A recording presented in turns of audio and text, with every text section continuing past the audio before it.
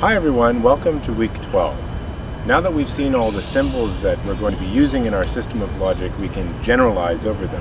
And we're going to begin by looking at the notion of what it means to say that our logic is first order. The way to do this is to contrast our system of logic with zeroth order or propositional logic on one hand, and with second order logic, which quantifies over predicates and which we won't be dealing with on the other. So up to now we've been speaking of FOL as first order logic, and I want to make a brief video about what it means to say that a logic is first order.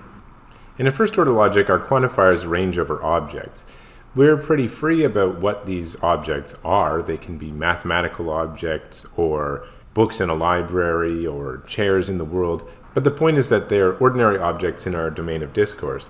This is contrasted with, in case you're wondering, second order logic, in which quantifiers can range over properties. These are the things that we pick out with our predicates, things like being large.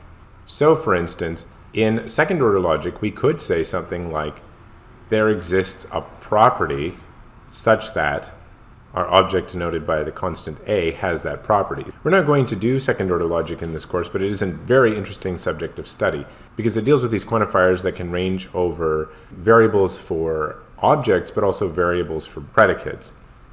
Finally, there's zero or zeroth order, which has no quantifiers at all. This is the Boolean and conditional logic that we've seen so far, but it does have logical operators and sentence letters, so this is the kind of logic that we're writing.